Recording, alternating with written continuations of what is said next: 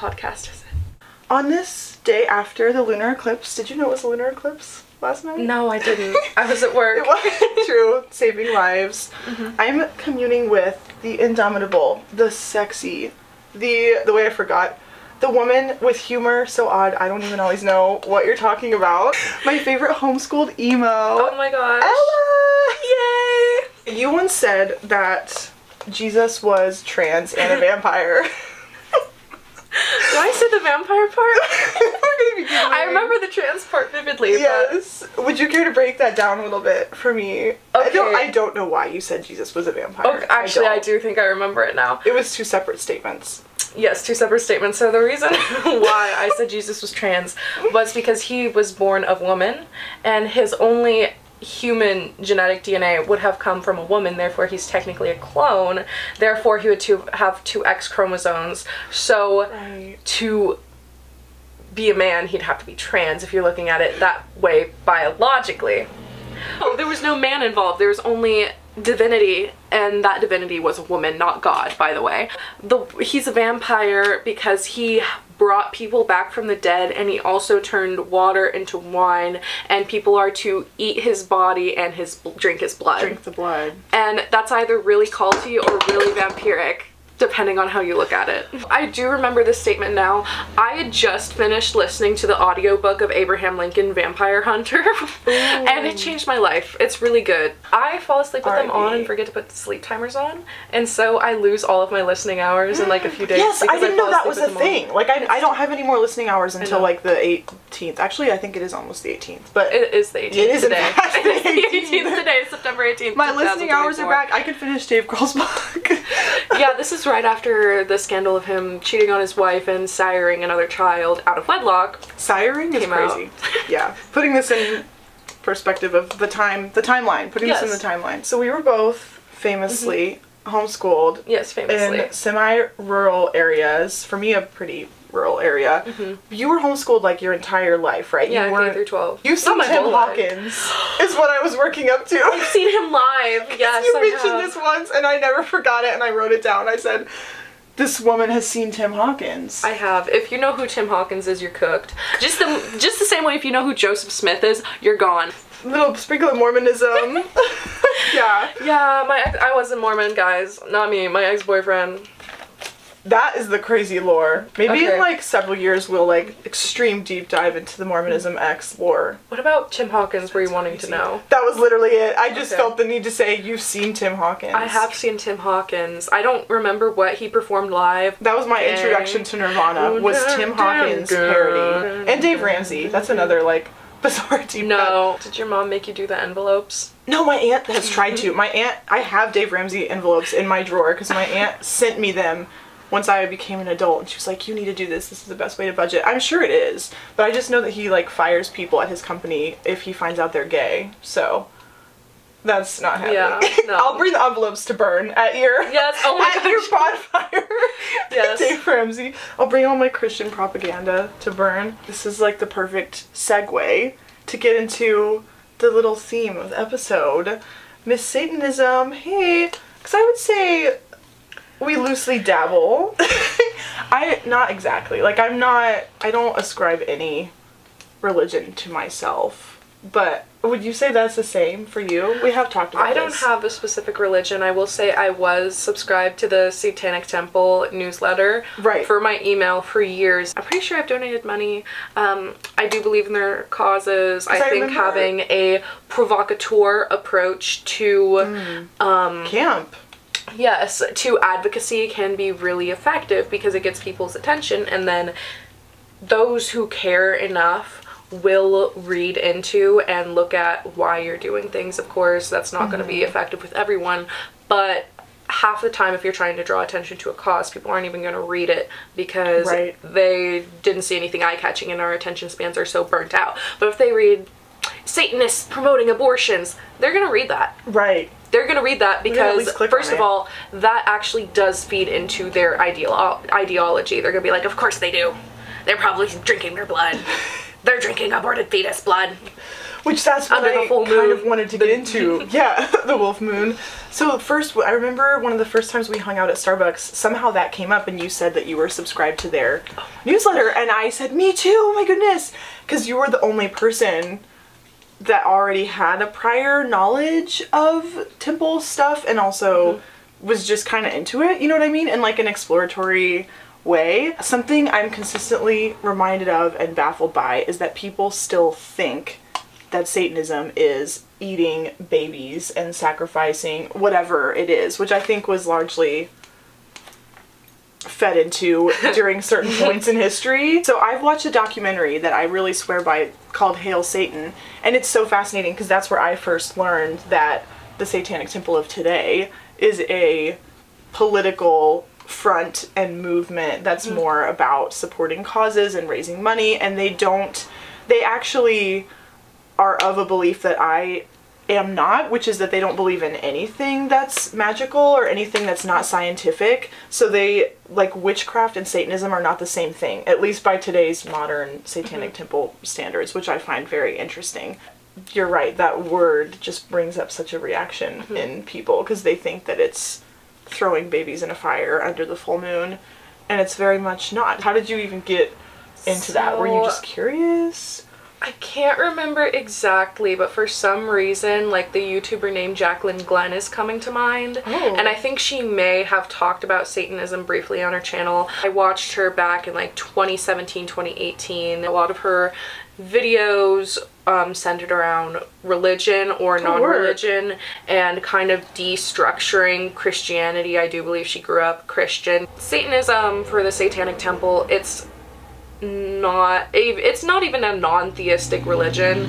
It's just an atheist organization that uses Satanism to help promote their causes. That's the aspect of it that people don't think about. Right. Again, I want to go into the Satanic Panic in a future episode or video because I find it so fascinating, but that influenced so much of the culture's lack of understanding in that arena, and also like our parents' generation and their view of anything that is witchy, and certainly anything that has to do with Satan obviously is just an immediate so, but I find it fascinating, and I really love anything that uses that figure of a fallen angel as like a rejecting authority, anarchy, free thought, and free will is really what they use the symbol of Satan as. And it's weird to turn something on its head in that way that was once scary for us probably as children, and then to be like, oh wait, this was just a person that didn't want to be a slave to the God of Christianity. Yep, the Abrahamic God. I do remember that when I realized I wasn't a Christian, I was like 13 or 14, and I remember what I was wearing. I remember what I was wearing. I was wearing my camo Top Gun t-shirt. I was standing in my basement bathroom mirror, and I looked in the mirror and said, I'm an atheist. Stop. And I remember that very vividly, and at this time I was homeschooled, and so I'd known it for a while, and I have an atheist coming out story, by the way. That's so young. I had no idea you were so young. That is impressive. YouTube, man. That's what YouTube can do for you. I'd known for a while that I wasn't religious, but being in that community, going to like conservative co-ops, like at least every week, going to youth group, like, and I still continue to do those things after I realized I wasn't religious. I just felt even more disconnected from what little community I did have. So it was really hard. I struggled a lot after that point, like more so than I had before, just because I felt like I had to put on a front. Like, I was saying I was a closeted atheist, like, it's nowhere near as much of what a lot of queer youth go through, but in that specific setting, being in a homeschool Christian conservative community, it is really hard.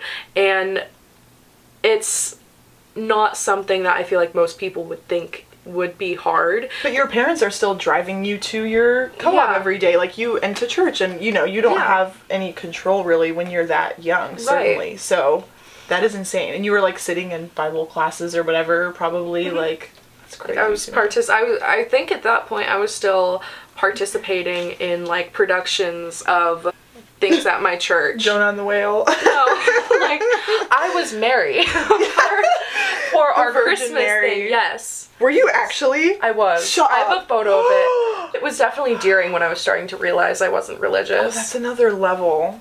Wow. We were both unbaptized together this year at Pride. Very chill, very dainty. I feel like so many of these first episodes with my friends are just the overview, and there's so many little things I'm going to mention that are fascinating topics to get into later, but it's so hard to talk about everything at one time. I didn't even tell you this.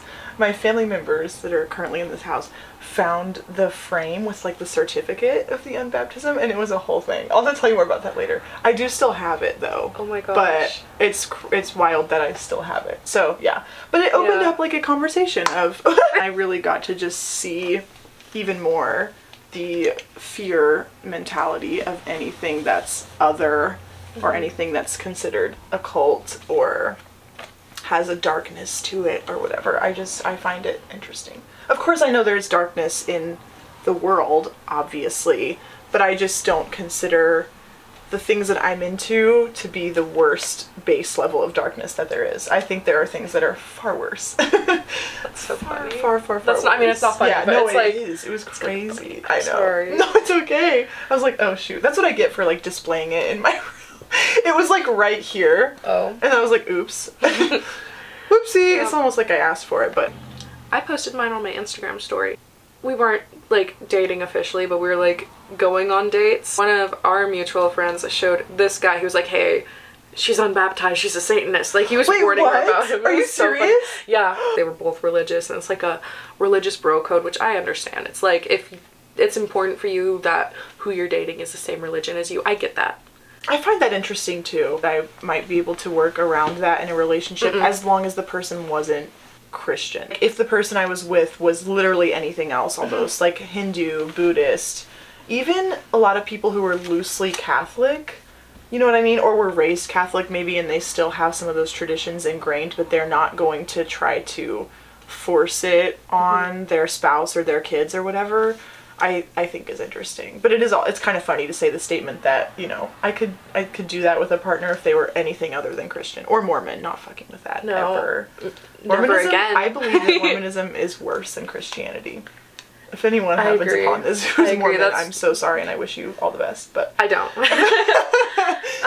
but it's horrifying. Read Under the Banner of Heaven. Read that book because holy cow, it's incredible. I'm joking. I do wish you the best, but anyways, crazy. Except for one. You don't have to. Except for one, you know who you are. You know who you are. To that matter, I do think it's kind of funny how Christians, specifically in America, are always like, well, how come it's okay for you to make fun of Christianity, but the moment you make fun of Islam or Judaism or any of these other religions, it's not okay. And it's like, you can make fun of me, but I can't make fun of you. It's always white people, first of all. Logical fallacy. Specifically, white conservative men or white women with either a savior or a victim complex. In America, Christianity is the dominant religion. My experience in the Midwest, those other religions, especially in the Midwest, are a minority. And they tend to also not only be religious minorities, but ethnic minorities and racial minorities. So it's also true that Christianity, like if you look at the Crusades, it's been used... Christianity has been used as a weapon. It is not just a religion. People use it as a weapon towards gay people, towards people of minorities, towards people of other religions. If you don't know what the Crusades are, just a quick Wikipedia. I remember reading about that for school and thinking, this is horrifying. Yeah. This is crazy. But of course the books I read about it were all, follow this humble Christian family through their journey in the time of the Crusades. And it's like, aw, but it's not aw, it's horrifying. The Crusades is the dirty, dark history of Christianity that people, I mean, not even talking about all the things that go on in the Bible, but after that, I think a lot of people try to bury the Crusades or just kind of skim over it because even really devout Christians know that those events were very horrible and violent and icky. Doesn't look good for you, buddy. No, it doesn't. Most people in America, if you're not Christian, it's either because you weren't raised that way or you left. And it's because you were hurt by it. Christianity has been used by a weapon against me, against a lot of my friends, a lot of people that I know. And I feel like it's used as a weapon in my community more than other religions are. And so I think if you are hurt by a religion, you are more than welcome, regardless of that religion, to make fun of it. If you are ever a member of a certain religion, it is fully within your right to try to deconstruct that narrative. Yeah. To be like, that's hey, humanity. This is fucked up and here's why. And so that's why, specifically in America, it is okay to make fun of Christianity, because literally on our currency it says, "In God we trust." In schools every day. But we're supposed to have separation pledge. of church and state. But in Florida, they're wanting to put the 10 Commandments in school classrooms. I'm pretty sure it's in Florida. I think so. Where else? Exactly. And so it's like, how can you have separation of church and state, but in these federally funded, locally funded, taxpayer funded schools, you are making it so they have to have scripture in the classroom. Are you giving Muslim kids the opportunity to pray? Right. Are you? Like, are they free to leave to go pray? If you're going to be promoting one religion, you should be promoting all of them, or you should be promoting none of them. And personally, in that setting, you should not be promoting any of them. I could go on this rant forever, but it's just like... so true. Christianity has been used as a weapon more than it is not. Therefore, now is our time. I can laugh at you going to church. It's just so rare to have someone or to know someone who was not raised religious in any way. And I do have, I would say, a handful of friends where they're like Christmas and Easter type people, meaning they just went to church on Christmas and Easter and they were raised fairly chill, but then when it comes to big things, they would call themselves Christian. But I feel like, you know, as girls or kids who were raised hardcore Christian, you know the friends you have that were like, oh yeah, like, our family's Christian, and I'm immediately able to sniff out, like, you did not go through the things that we went through. They're the snowbirds of Christianity. If you know what a snowbird is, you get what I'm saying.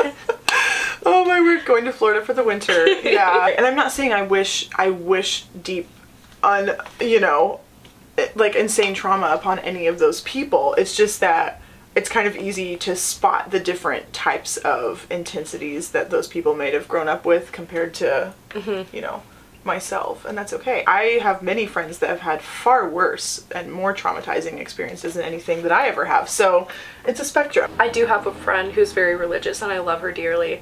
She uses it as a tool to bring herself closer to self-actualization. And I think that is beautiful. And that's not at all what I was taught, or probably not what you were taught either. Not at all. You know what I mean? It's not a path to finding yourself. It's you go to hell if you're not of this belief system. Exactly. Scary for a child. It's like, I could talk about that all day. It's how traumatizing that is for a child. I wore makeup. Yeah. I'm not allowed to paint my nails. So scary. I can't go to church with wet hair. The hair trauma? I was trying to say the hell trauma. No, the hair trauma because... hair trauma.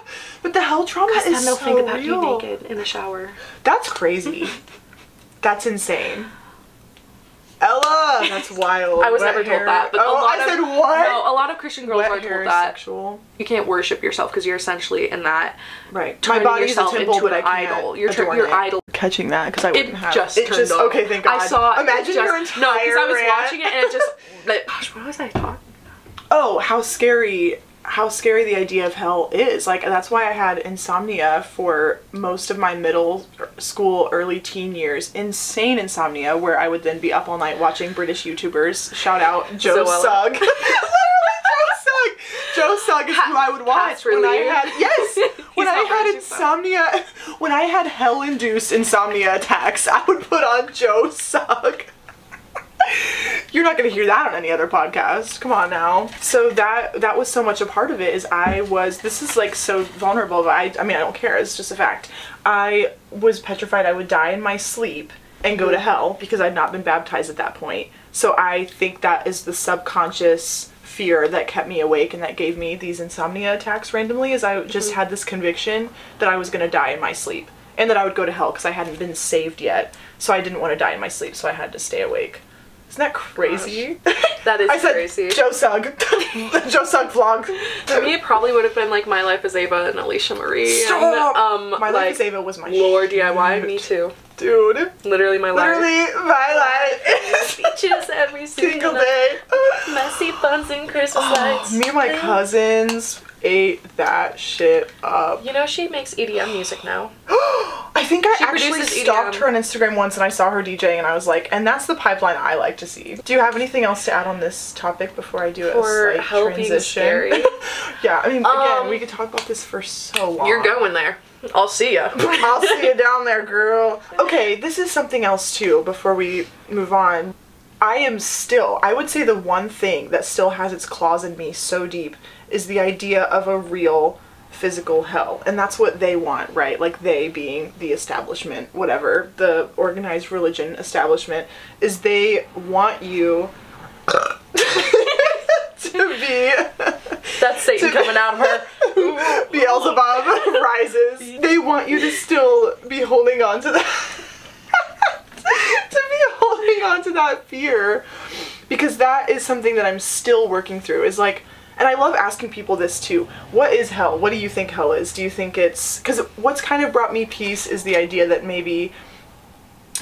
Even maybe the intention of hell was supposed to be like a metaphysical idea of you keeping yourself in a... like a mental hell your whole life and not being fully actualized or doing what makes you happy. That is hell, not this real physical place from the paintings where you go to burn and be miserable. Because again, feeding that idea to a 4, 5, 6-year-old, and then the older you get and the more you start to mull over that and think about that, where it's like, oh, if I don't do the right thing by these standards, I will be tortured my whole life. That is a petrifying thought. Mm-hmm. Like the concept of eternity, of eternal suffering being put on a child. Our little brains can't think about that. Because you stole a piece of candy out of your pasture, out of your like youth group candy dish. It wasn't candy time yet. You took a piece of candy. You're going to fucking hell. Eternal suffering for that Jolly Rancher. One Jolly Rancher for eternal suffering, please. Ding ding ding. So is that a concept that really freaked you out, or do you have something related to how you were raised that you still are like, that makes me uncomfortable because I still don't know what to think about that? Hell is still just something that's obviously really scary to me that I'm constantly working through. Hell is really scary, and I think I used to be like, well, what if I'm wrong? Exactly. But the thing is, well, what if I'm right? Exactly, because that's true of any religion. Everyone can be wrong, or no one. What if I'm right, and I spend my entire life living how I want to be, and then I just die and go into oblivion? Mm-hmm. And into a tree. I want to go into a tree. I think my thing is, if I'm wrong and there is a God, first of all, I would never worship a God who would torture someone for eternity because they didn't worship him. I don't think that is a God worth worshiping. If my disbelief in you is enough for me... You to cast me away forever. If I really am your child, it doesn't matter. It's one of those things. You know, if I really am one of your lost sheep, why would you cast me out? Right. Yes, I totally agree with that. If I am a lost child that there is an Amber Alert for, and you are my parents, are you ever going to truly give up searching for me until there is a body? And the inverse of that, too, is what I was told in my worldview class that wasn't actually a worldview. I was telling Ella it was at a Christian co-op, so it was... We learned about other religions, but it was through the lens of, these are all wrong. Let's learn about it through the lens of the right one, which is Christianity, right? But the inverse of that same idea, this is why you could go in loops with this forever and ever and ever, because that's what I was told about Christianity is, well, if you're right, then good, you're right. But if you're wrong, eternal damnation. Right. So it can be flipped either way, but I completely agree with that. And I've had so many conversations like that. If this is only a fear tactic, then it's not, I don't want to believe in a God who only opens his loving arms for people that do exactly what he says, for lack of a better way to describe that, or to paraphrase. Exactly. Yeah, it's a weirdly comforting thought. Exactly. Think, well, if I can just be thrown out that easily, then why would I torture myself for the rest of my life? That's what I want to scream at certain people. Exactly. And you know who you are too. Why do you want to be miserable for the rest of your life when you could just, hey, maybe not be?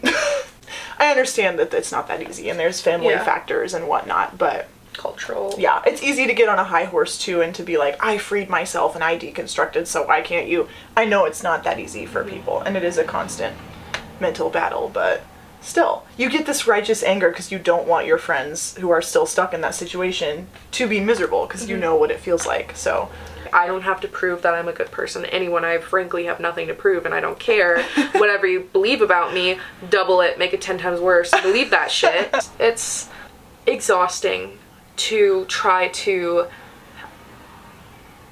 show that you are worthy of love to some people like that. Like, especially if you do have a queer identity. It's like I'm done trying to prove myself to people who will willingly have ill faith. Right. Willingly is, the key word there. To. If instead of deconstructing something, you double down, you're the fucking problem. Too far gone. Get out. Like, I hate to say it, but too far gone. Exactly. Honestly. And so for those people, why am I going to try when clearly you are so stuck in your ways that you are the only one who can change things? If I, by being myself, can't prove you wrong, then I'm not going to try to, because I have frankly much better things to do. Right. And that's the heartbreak of those kinds of situations, is finally being so broken down and so exhausted that the only thing you can do is finally pull away. It's heartbreaking. It's a heartbreaking part of adulthood and young adulthood if you're in those circles and find yourself in that situation. Now to bring some levity, what do you know about this girl? Felicity Merriman. 1774, I believe. Oh, no, because it was all fours. All the American Girl dolls, I think, are fours, like 1884 and 1974. She is a patriot. Thank you, I shall have no tea. Oh my gosh, why does saying a patriot remind me of it's giving like Ben. Rush Limbaugh? It's giving Rush Limbaugh. Say, and it's giving like Ben Shapiro. Oh my gosh. Patriot. Patriot. But anyways, this girl, love of my life, I remember I begged and begged for a Felicity doll, and literally the year they stopped making her doll for Christmas, I got a Felicity doll. I still have her to this slipped in under the line. Day. She does. To this day. We had a play date. I'll never get rid of her. She is, I love Felicity so much, and part of it is because I am a horse girl. Yeah. And okay, that movie, I think we maybe have talked about the movie. With Shailene Woodley. I swear by that movie. Oh my word. Ben is so fine. He runs away to join the militia. I was hoping he would be the first American boy doll. Oh, can you imagine his little, like, his little like fuck-ass bob? Yes, he would look like Krista with the little flip, like the little brown, like, flippy hair. My Josefina and her Felicity, we had a little picnic with them this summer. It was truly a delight. Insert photo. And a pleasure. Yes, I will. It was so lovely. I used to have almost all of the Magic Tree House books. I only had 3 or so. I had almost all of I had like 30 Magic Tree House books. Iconic. What's her name? Susan Osborne? Susan Marie Osborne, or something. Sorry, I almost said Suzanne Collins. Suzanne Collins who wrote Magic Tree House? No, Magic Hunger Games house? Hunger Games. Yeah. Oh my gosh, the Magic Hunger Games house. Catching Fire house? Yeah. House Boots? Literally. Boots the house. Literally me when I believe in house. Me when I don't believe in hell. A Catching Fire house. Stop. Catching Fire. Me when I don't believe in house. I mean, you can go as in depth as you want, but going in depth. You know I love it deep. I'm so glad. I'm speechless. What are the books and I guess just the media that shaped you as a young girl, young woman? We were talking about Anne of Green Gables. Anne of Green Gables. Yes. Anne of Green Gables, 1000%. That's what you would say first, because me too. Little Women and Anne of Green Gables are just right there. We all know this. I listened to the audiobook, and the thing is, I will re-listen to it, but it has to be read by the same person. So much, I had the entire, like, first couple of chapters memorized, and it's to the point when Anne with an E, which granted, it's not the actress's fault, they will never live up to the movie that was released. I can't even remember. With Megan Follows. Yes, her. The Canadian, I think it was a TV miniseries that they kind of put into a movie, or it was like a TV movie. Dude, nothing compares to that. The Gilbert, obviously Anne, she's so beautiful. It's so perfect and it's so wonderful. It's kind of rare. It's a little hard to find. I have it on VHS, but I don't think it's something that is readily available. Another thing that shaped me, probably the Percy Jackson series. Going back to it, I remember reading it when I was so young that I was still religious, and I was like, oh my god, why am I reading this stuff? I'm gonna go to hell. I prayed because I read too much Greek mythology, and I was like, God, I'm sorry, I swear I don't believe it. I'm reading about Poseidon and betraying you. I'm dreaming about Poseidon. Really betraying him. Forgive me, Father, for I have sinned. Books wise, there really is so much, but same with Anne of Green Gables and Little Women. Those were the earliest ones that I remember. Any specific shows or movies or even things you watched as a family that really stuck out with you? We were a period drama family, so like Pride and Prejudice, Sense and Sensibility, all of that. We watched all the British dramas, Cranford, like everything. I do remember watching Signing Time with Alex and Leah and learning a little bit. No one else knows about this! What? Yes! You know it? Yes! It's Signing Time With Alex and Leah, come and play, Stop. or whatever. Me and my sister, my mom got them for my sister, and I was like roped into watching them. I've never known anyone else that knows what that is. Signing Time? Yes. Yeah. Tim Hawkins And Charlie also and kind of Lola. shaped me. Oh. Liberty Kids. Oh! You watched Liberty Kids? I only did at like church gatherings way in my past where I was like forced to. How about VeggieTales? let's just, yes. If we're really Larry going Boy. Do you remember the episode of Larry Boy, or the movie of Larry Boy, where they literally have corn impersonation and they're called Husk, and they're singing songs, they're like, Larry Boy.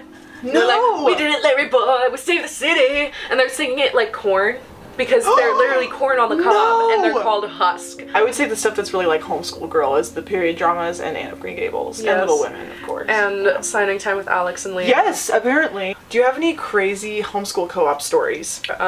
Me being a major manipulator, speaking of sign language, I was in my sign language class.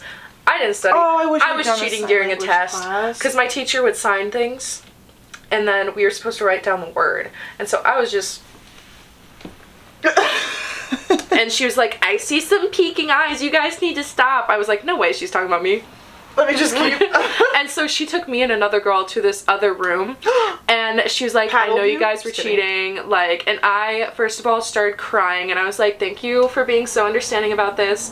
Can I pray for you? I was an atheist at this point. You said that? Yeah, I was like, can I pray for you? You asked the teacher Thank you so were much. cheating for if you could pray for her. Yeah, because I was like, thank you for like being so understanding. Like, I know it's just been really hard. It's just been really hard lately.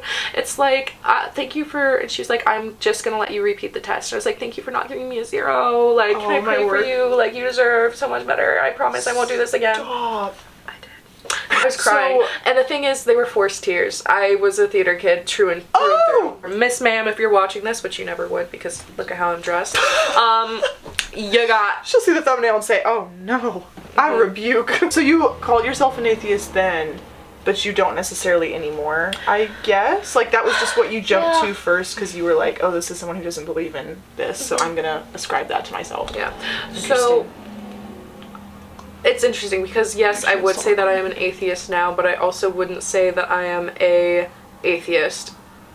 It's hard. I'm agnostic for sure, but I like the term atheist better because I feel like most people don't know what agnosticism is. Right. And also, I don't mind being an atheist. I feel like it's a very taboo word, like the word lesbian. It's like, it shouldn't be. The thing is, I wish I was spiritual because I think it's so beautiful to have rituals and to believe in things, and I like Catholicism simply for the fact that they have, I love the Gothic Catholicism. It is. And I like the idea of like a midnight mass, not praying, but I like the idea of so like rituals and I wonder if like this is the crystals. same. I wish I believed in crystals, but I don't. And they have incense. I wonder if this is normal for people who were raised Christian and like that very bland, like scary Ethel Cain type vibe to really romanticize Catholicism, because I know people who were raised Catholic, that's a whole other level of trauma, and having to go in a confessional box and all this crazy, like for us it's easy to be like hot, but for the people who are raised in it, that would be so traumatic, I can't even imagine. So I wonder if it's normal and like it's not just me, that since I wasn't raised in that, I can look at this like gorgeous, ornate, ritualistic religion and think, that is so sickening, because I romanticize that so hard. All my friends know I'm obsessed with nuns, I'm obsessed with the incense and the churches, and it's all so beautiful, but I know people who were raised in that are just used to it. So, I don't know, but I romanticize it so hard. Yeah. How can you not? It's so gorgeous. I know Catholicism is like horrifying in its own ways, but it's just so much prettier. It's so much prettier than being raised like Baptist or, God forbid, Presbyterian or anything like that. It's so much more beautiful. Lutheran. Yeah, because the intention. Lutheran. The intention First of all, different. Lutheran churches are fugly. Girl, ours was kind of that same, very bland, very plain, like the old pews and just like white walls. So yeah. So how can you not go and walk into a Catholic church and just be taken in by the effervescent beauty? Half of the churches I went to didn't even have pews. They were folding chairs. Chairs? Yeah! Oh my word. Yeah. Because I do kind of like the idea that in the house of God you don't need ornate things to worship, but also be more cunty. I feel closer to God when it's that beautiful, okay? I have to pee so bad. We have so much more we'll have to go into. We'll have to have a part 2. Do you have any parting words? Be true to yourself, kid. Don't listen to those haters. They're all ugly. Or they're losers, or they're broke. Or they're ugly losers. And there's nothing wrong with those things unless you're also a hater. Sweet dreams. Thank you for joining us. Get home safe. I wish this was a live show. Disney Channel is what these give. Hi everyone.